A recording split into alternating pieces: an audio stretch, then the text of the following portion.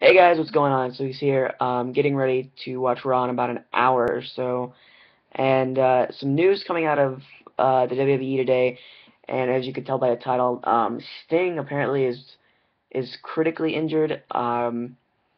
If you watched the pay-per-view last night, um, there was a couple of times where he kind of hit his head and his neck pretty hard, and one of the first time being is when Rollins kind of shoved him onto the Spanish announce table, and he kind of and it looked like the corner of his neck, yeah, the corner of his neck or the back of his neck, and like the head, like right in like in this area right here, kind of hit the edge of a monitor, and he looked kind of like shocked by it, and like he was kind of in some pain.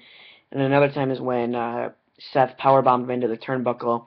His well, here I have a Sting figure right here. Um, get this jacket off. Like right here on Sting was like right in this area was boom, really hard under the turnbuckle, and so apparently it's like career threatening, um, which is kind of crazy. And he's starting. He's opening Raw tonight in about an hour with a major announcement. So, depending on what that is, I might make a video update. I'm not sure.